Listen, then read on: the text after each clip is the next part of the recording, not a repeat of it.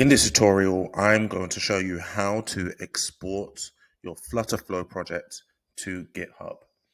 For those new to FlutterFlow, FlutterFlow is an amazing way to create native applications without coding. And what this actually does is, for those new to FlutterFlow, it's an amazing way to create native applications without coding. And you can even export that clean code, that clean Flutter code, and use it however you want to use it. So we're going to get started. We want to head over to GitHub. And the first thing we want to do is we want to create an account if you don't have one, but we want to create a new repository. So one of the easiest ways to create a new repository is just click new here.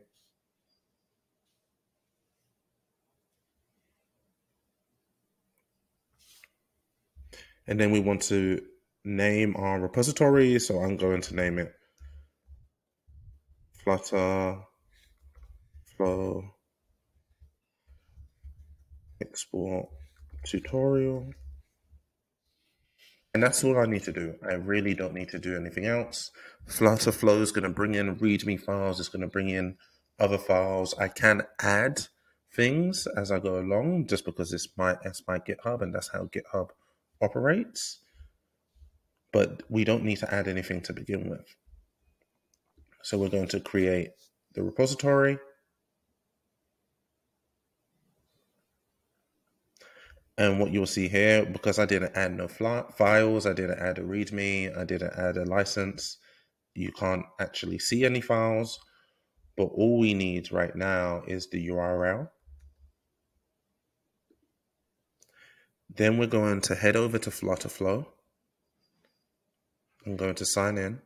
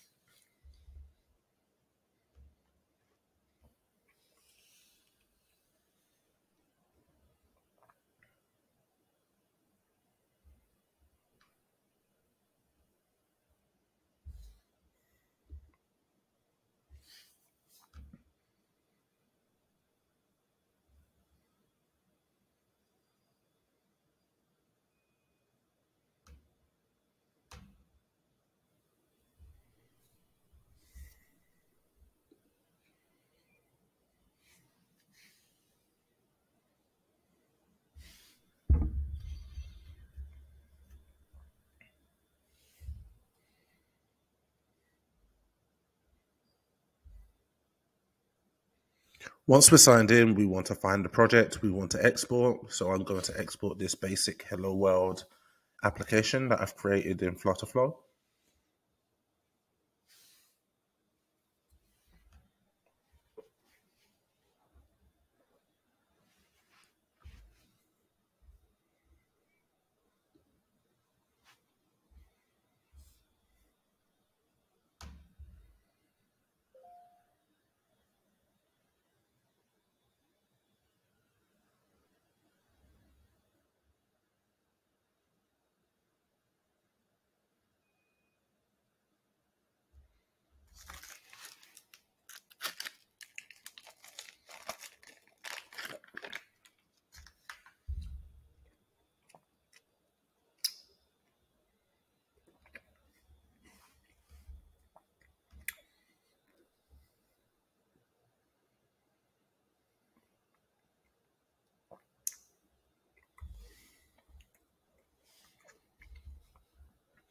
So what you will see from this preview is just a basic application where it has this slider and it shows you different basketball images. Very, very simple application. To push this code to GitHub, we first have to have a premium account. You do get a 2-week free trial if you want to use it. From then, the prices do increase depending on the tier. What we want to do is go to settings and integrations.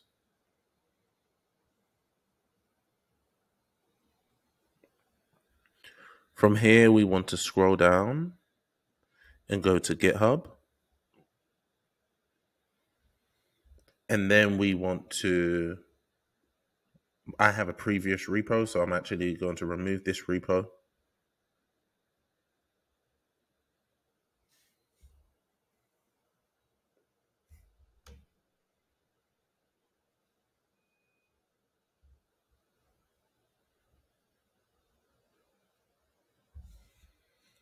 And then I want to paste the repo that I just created. I want to then associate the repo.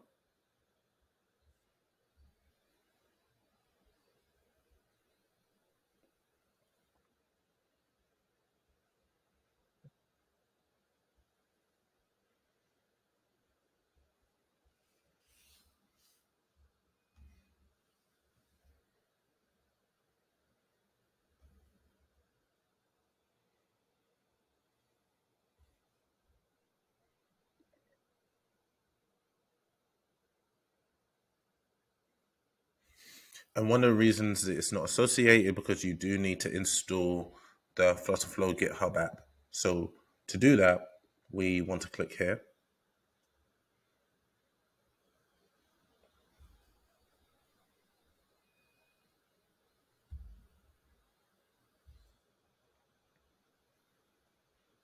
And then we want to configure, because I do have it installed on another application.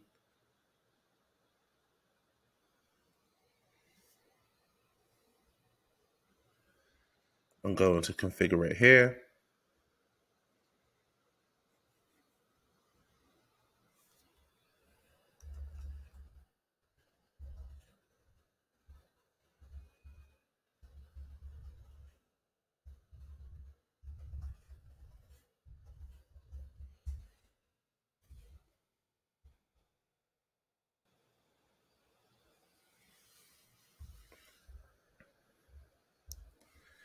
And because I had it on select repositories before, I need to add the new repository.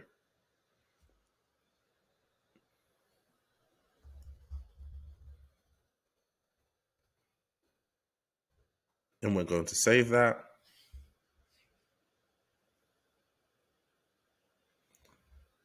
So now that's installed on the repository.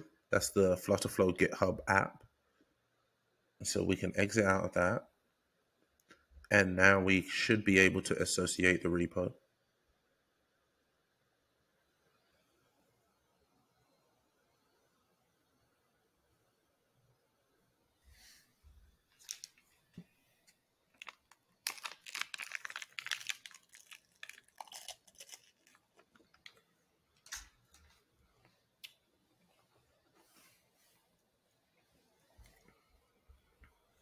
Now that the repo is associated, we want to push to repository.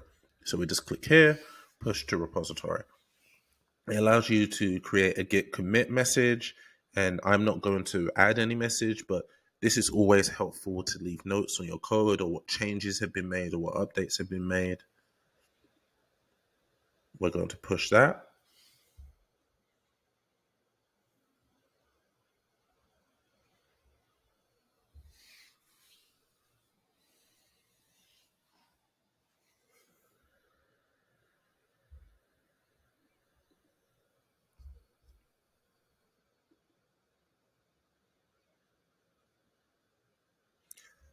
So I think an error has been made. I think the error I made was I didn't add any files to begin with. So I want to add a README file.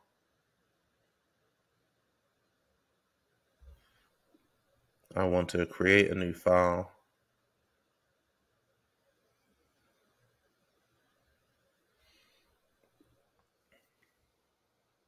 What I'm going to do is add a README file.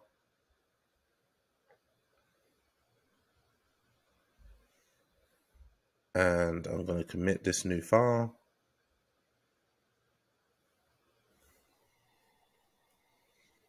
Okay, so now I have this README file to begin with, and we should be able to go back, push to repository, and what it should do is create a new branch, and I have to merge that branch.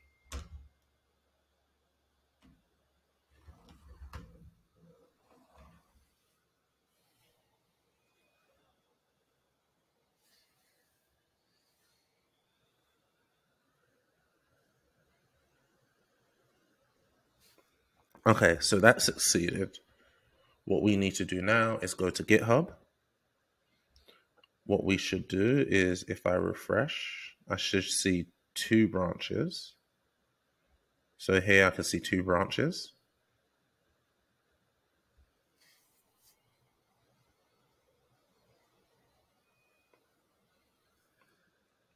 And what we can see here is the default branch where we just created the README file, and also the branch that we just pushed from FlutterFlow.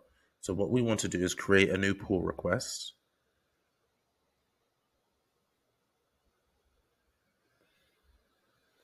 I'm just going to say create new pull request, but you can leave comments and notes, especially if you're collaborating with other people. But even if you're working by yourself, it's always good to leave these notes to help you understand what was actually going on if you ever have to go back in the code.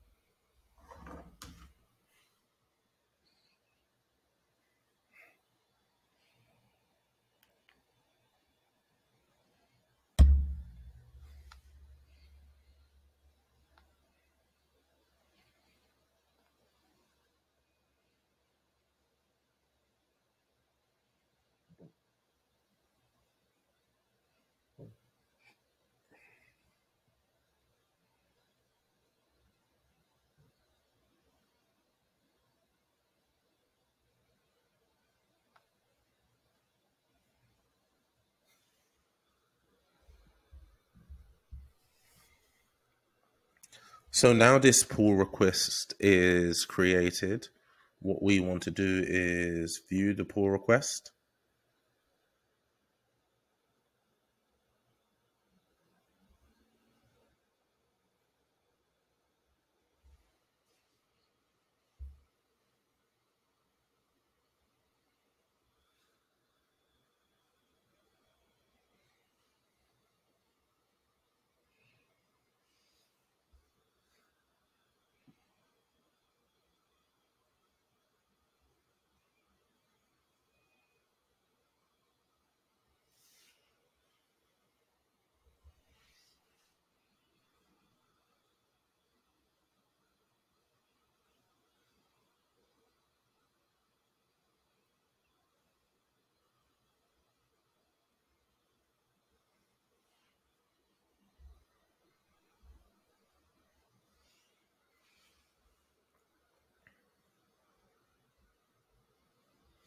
And now what we want to do is merge the pull request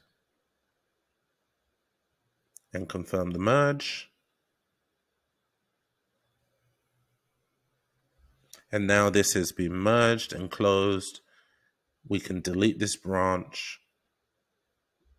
So we're going to go ahead, delete that. And we're going to go back to the code. And what you should see is all the updated code. So you can see the Android code, iOS code, you can see an updated README file, and more. So that is how you export your code from FlutterFlow to GitHub.